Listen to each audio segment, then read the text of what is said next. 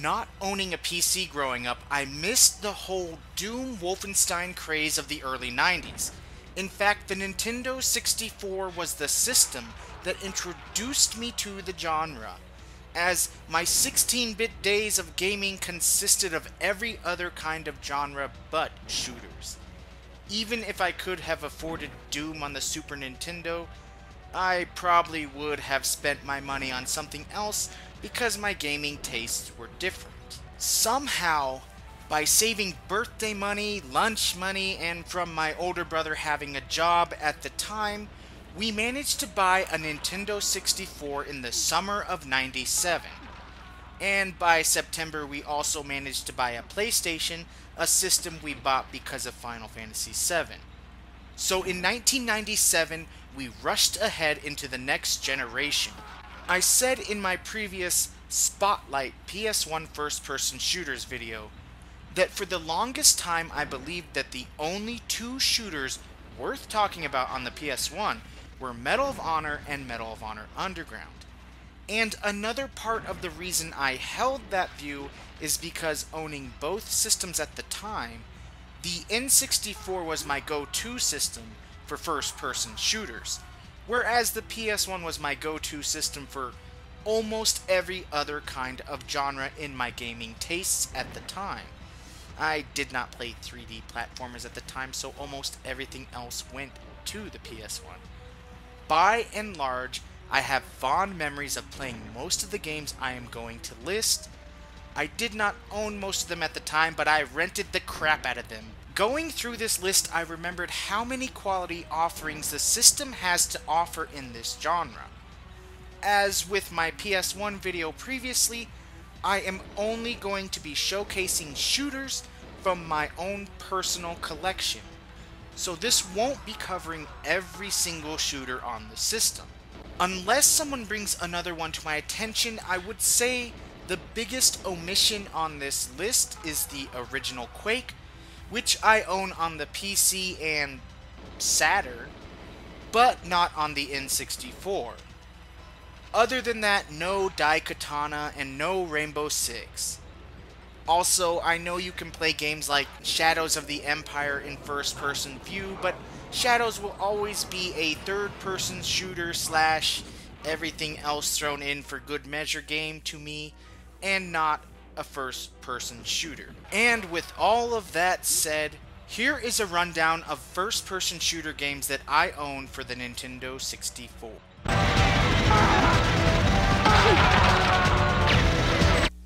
007. The world is not enough. Look at a list of the best Bond games released since GoldenEye, and there will usually be one thing in common with all of them. They're more than likely all developed by Eurocom, and The World Is Not Enough is where it all started. While I personally still prefer GoldenEye over this game, mostly due to the feeling of the gunplay, there are some people out there who indeed like this game over Rare's Goliath, and I can understand why. While I can't go into every detail, one of the biggest pros is that it definitely gets the Bond feel down better than GoldenEye did, especially with the heavier emphasis on the use of gadgets. The core design still copies the foundation first seen in GoldenEye, objective-based missions with tons of bad guys to dispatch. The mechanics are the same in the controls and the auto-aiming of weapons. The game duplicates GoldenEye's gameplay masterfully, while still managing to create its own feel. Even the gunplay is done really well, but I cannot put my finger on what exactly, but GoldenEye's feels a little better. Maybe it's the speed of it, I can't really say. That being said, this is still easily one of the best shooters on the Nintendo 64. And it even adds bots in the multiplayer for good measure. Armorines Project Swarm. As I said in my Spotlight PS1 first-person shooters video, even for its time, Armorines was an average at best first-person shooter. That being said, I do remember the reviews for this game being awful, and while I haven't played it all the way through, I can already tell you that this is better than the reviews made it out to be. This is not the best shooter you will find on the Nintendo 64, but it certainly isn't the worst either. The N64 version is probably the better buy over the PS1 version, even if it feels a little more sluggish than the PS1 version, even with an expansion pack and running it in low-res mode. And the designers, for whatever reason, forgot about the play mechanic where firing off your last round makes your character automatically reload for you. You have to do it manually every time.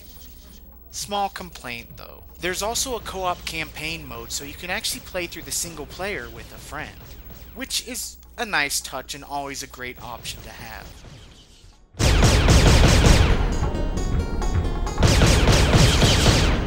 Doom 64. This was my introduction to Doom. Having never owned a PC growing up, I never had the chance to experience the original.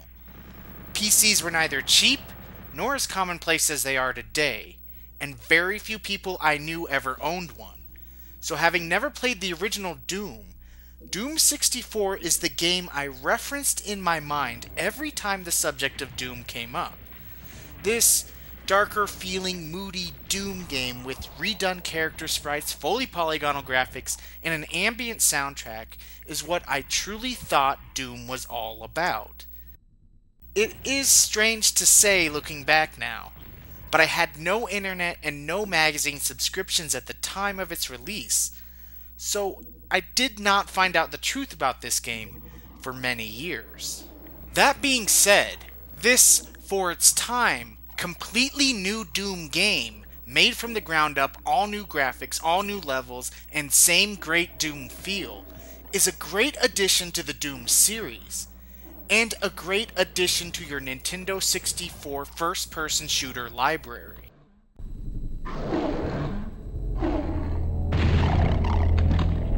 Duke Nukem 64. While Duke purists panned the N64 port for having the raunchiest bits of the game censored, which, in hindsight, as gaming has already long since passed the F-bomb and nudity lines, is a small complaint. Yes, some of the raunchy bits add to the cheesy action character theme of the game. Even without the shock value, you are still left with an exceptionally designed first-person shooter.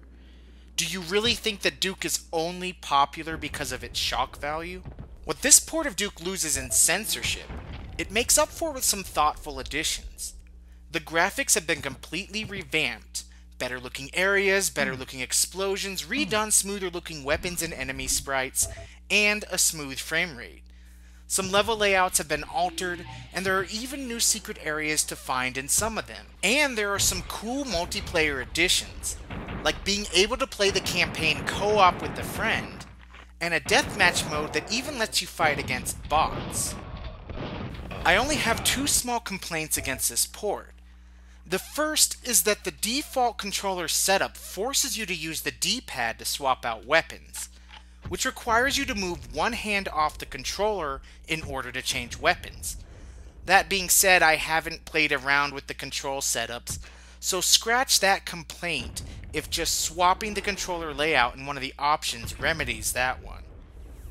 My biggest complaint of all is... what happened to the music? That's right.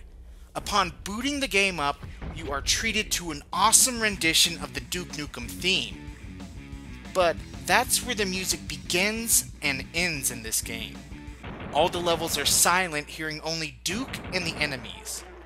Small annoyance though for what is still a great shooter to add to your Nintendo 64 library. GoldenEye 007. If you own an N64, you obviously do not need to be told about this one. I have so many great memories of playing this one multiplayer against my brother and another friend. we could never find a fourth player as we got so good and so cutthroat at this game, no one wanted to play against us.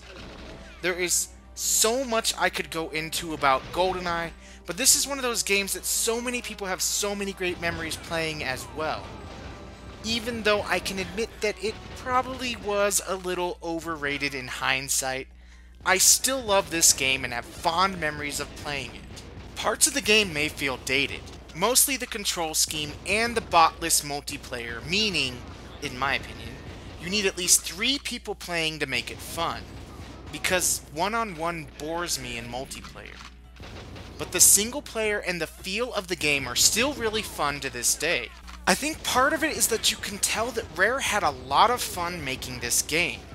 It's a serious game that doesn't take itself too seriously. For starters, everything in the game blows up when shot. Shoot a chair, shoot a desk, it doesn't matter, everything blows up. The enemies also have such a goofy and awkward charm to them. You almost feel bad for killing them. Well, almost, as they certainly don't have the same problem with killing you, especially on the harder difficulties. They don't say anything. This is akin to killing a bunch of mimes, but they still have tons of character in their animation. Even their death animations are goofy. Is there any wonder that members of the GoldenEye team went on to make the also very goofy and very humorous Time Splitters series, which also has serious gameplay behind the goofiness? Humor aside, the game has some serious gameplay. Previous shooters on other consoles did have multiplayer through System Link, but GoldenEye showed off the power of the N64 by setting the standard for split-screen multiplayer being as much of a must in its day as online deathmatches currently.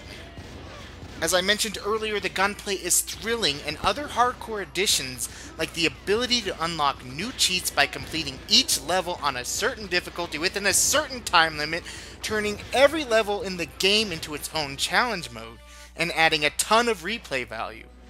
There is no cheat menu in this game, no codes. You have to earn your cheats, which you can then use in the multiplayer.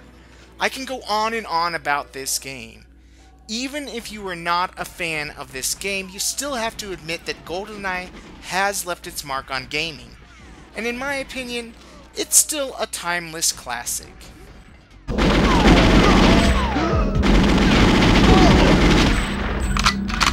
Hexen.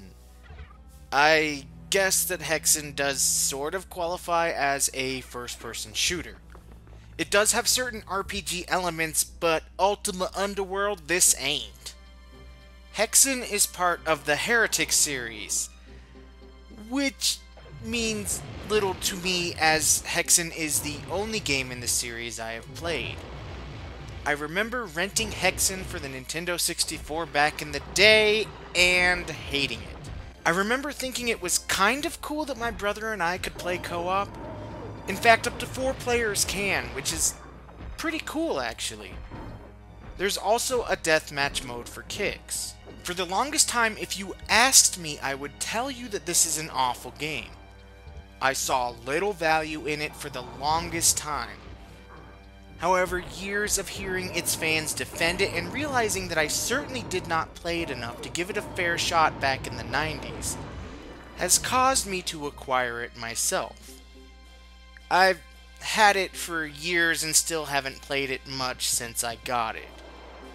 In playing this footage, this is probably the furthest I've gotten in the game since I rented it 19 to 20 years ago. And sure enough, it clicked this time, and I actually enjoyed what I played. It might be another decade before I ever play it again, but now I see the appeal and why people like it. This will never be my favorite shooter/RPG hybrid, but it definitely has its appeal. I can't recommend this to every N64 owner, but more for those with open minds and who are more forgiving in their gaming.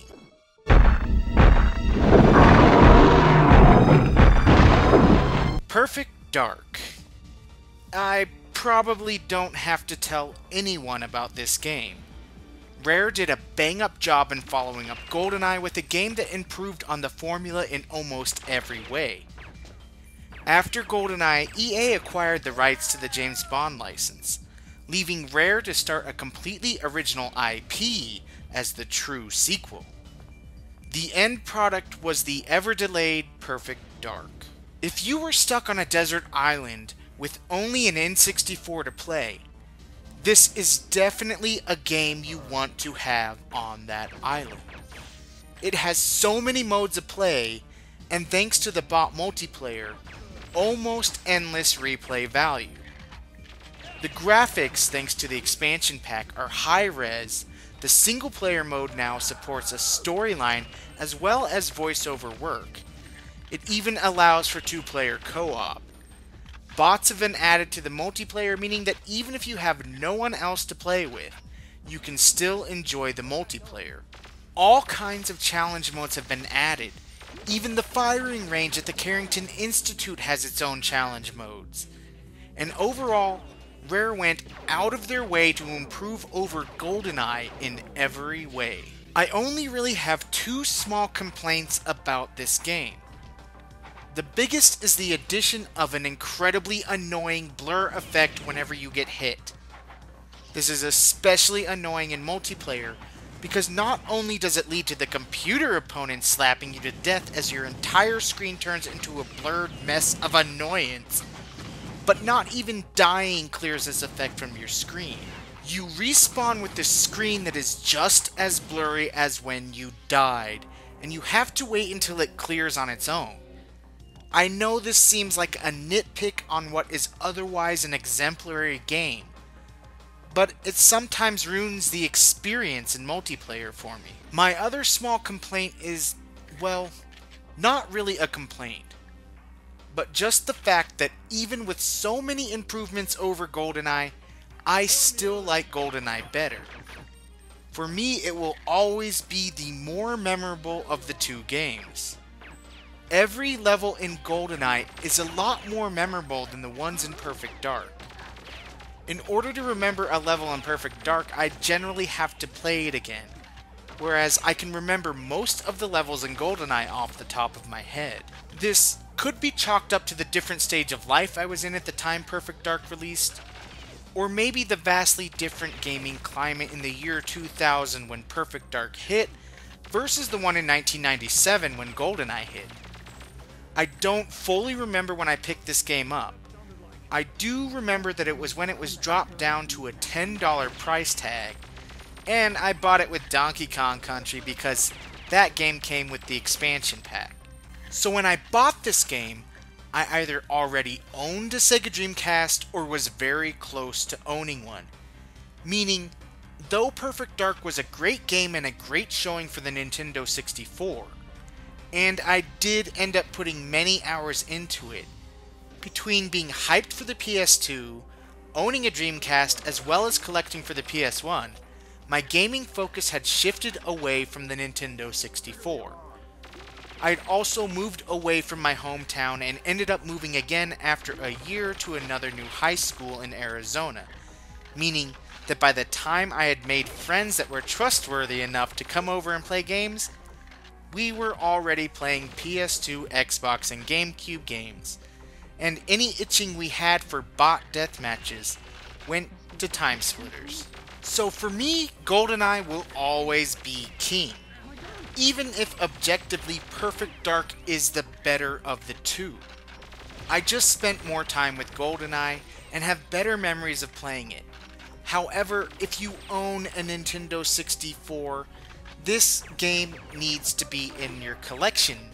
I don't even know if it's debatable. If this is your favorite Nintendo 64 game, or even possibly your favorite game of all time, you did well, because this is still a great game and still a classic, and it should be in your collection if you own a Nintendo 64.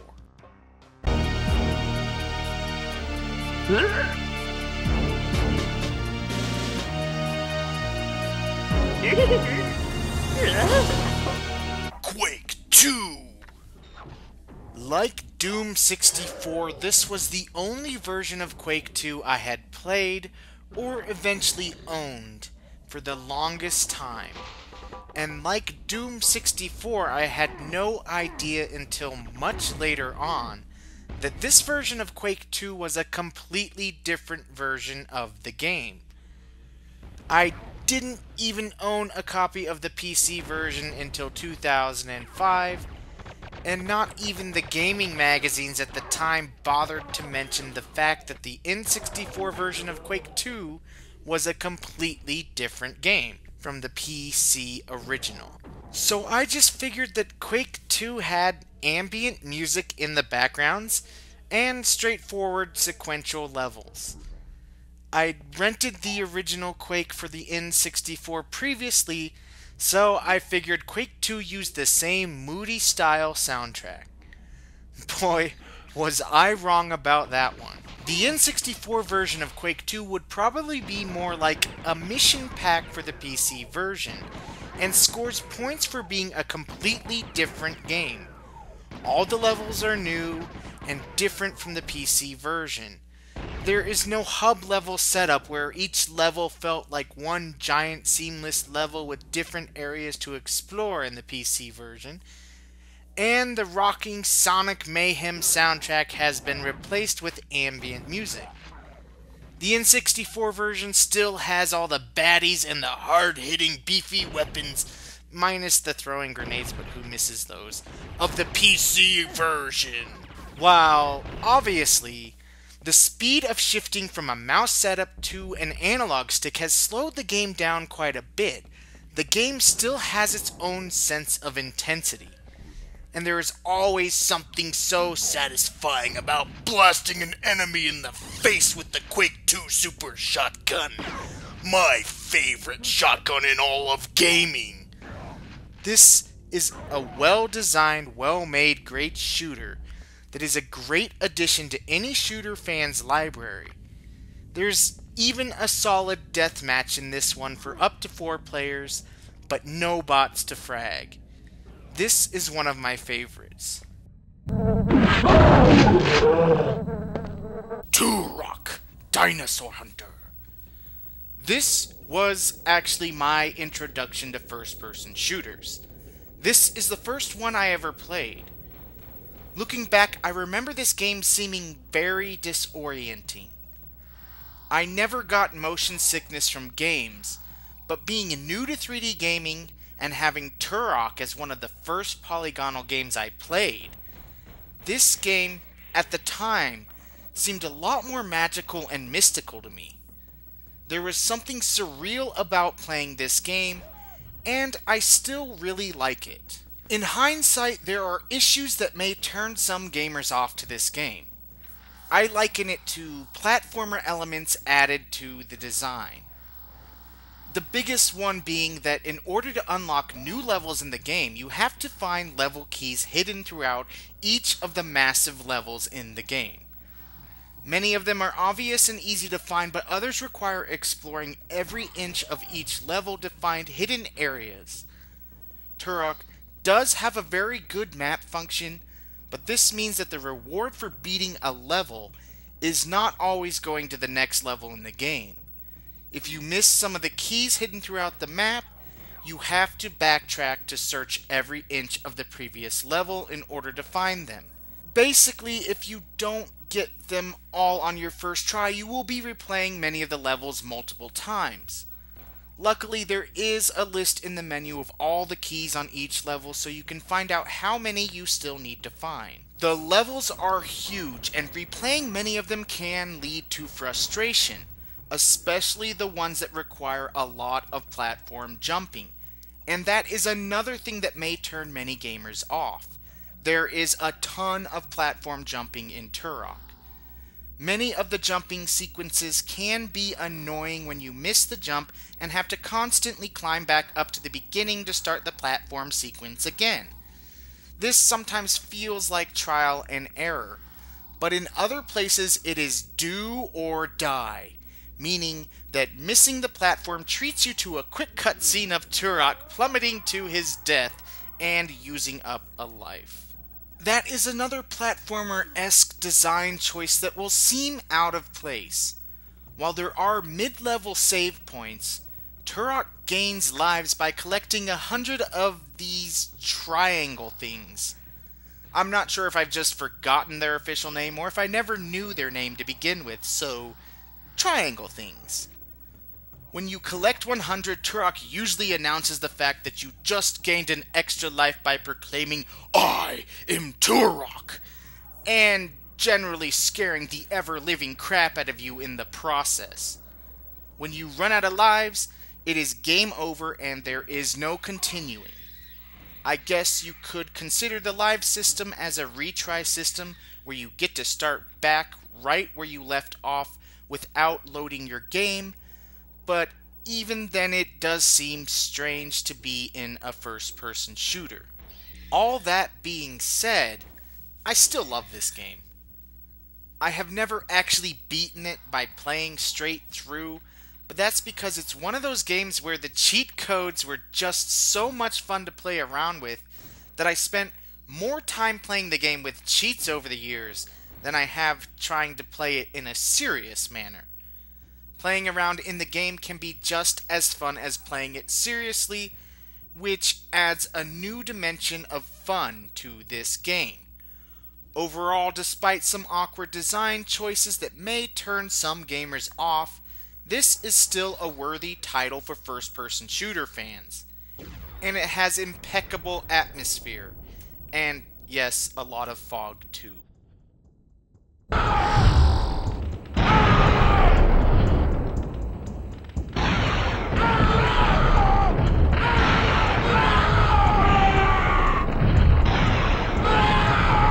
Turok 2: Seeds of Evil.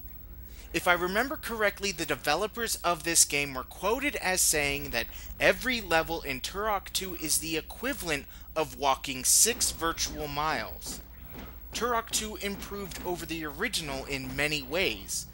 Better graphics thanks to the expansion pack, bigger levels, an actual storyline, split-screen multiplayer, and cooler weapons like the cerebral boar.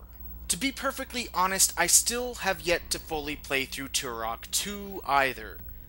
Not only have I had just as much fun playing around with the cheats as I did in the original, there is also one incredibly demotivating design choice that has always kept me from fully playing this game. I don't even remember how far I have played into it over the years, as I tend to delete my save in order to make room on my N64 memory card for other games.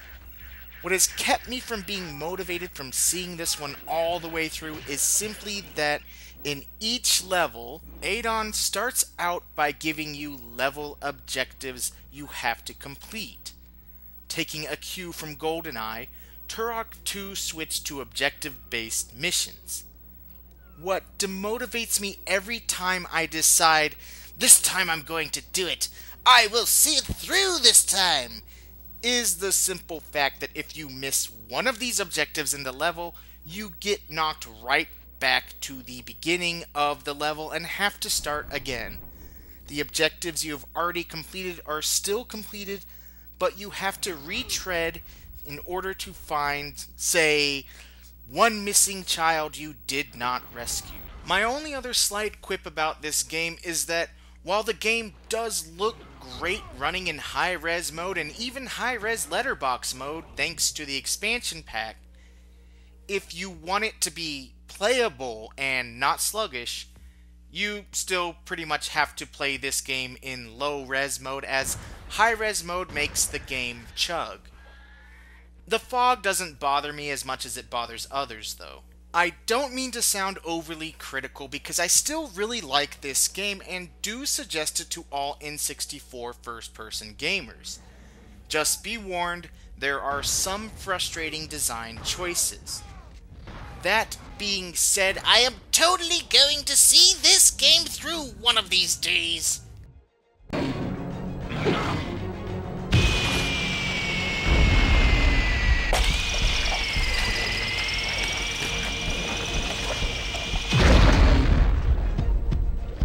Turok 3: Shadows of Oblivion. One of the last big shooter releases for the N64, Turok 3 definitely has a Half-Life inspired single-player mode.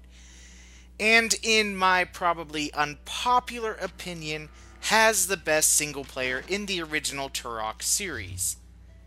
I've actually played through this game all the way, but it has been years and I only vaguely remember it.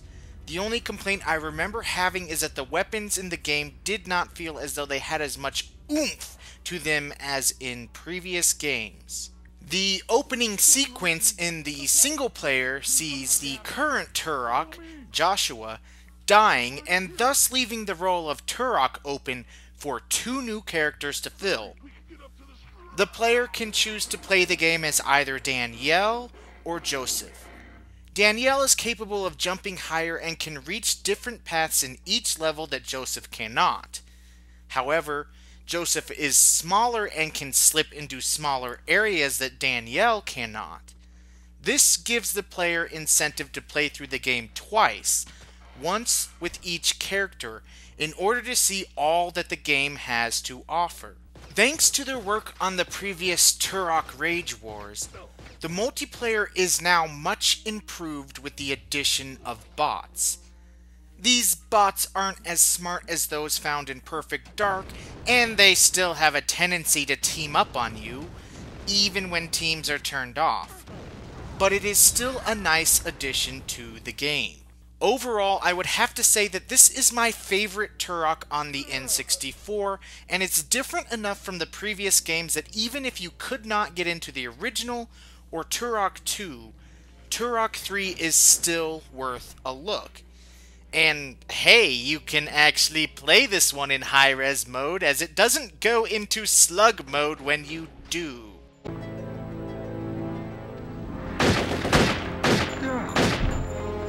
Turok Rage Wars. 1999 was the year of the tournament shooter. id Software and Epic Mega Games released 2 huge bombs on PC gamers that year, known as Quake 3 and Unreal Tournament. Rage Wars follows suit by asking the same simple question: who needs a single-player mode? Like Quake 3 and Unreal Tournament, what consists of a single-player campaign in Rage is just a series of bot matches with multiplayer objectives added. Multiplayer arenas have replaced large, intricately designed levels, and there is no story to speak of. After every few levels, you get a boss level, but in the end, the single-player mode is just training for the multiplayer mode, and the only reason to bother with it is because playing it unlocks things in multiplayer. Overall, I really enjoy this game. It's like Unreal Tournament for N64 gamers, and if you didn't have a PC at the time, this would be a great buy to try and fill that multiplayer-only gap. I do, however, have one really big caution for this game. The single-player mode allows for co-op play with a friend. However, if you own the black cartridge version of this game, you will never be able to complete the game with 2-player co-op. There is a glitch in the black cartridge version in one of the monkey tag modes that no matter what you do, you will always lose the match. This is a game-ending glitch. Luckily, Acclaim later released a gray version of the cart where this glitch is fixed. So if you were buying this game off of Amazon or eBay, make sure you buy the gray version of the cartridge.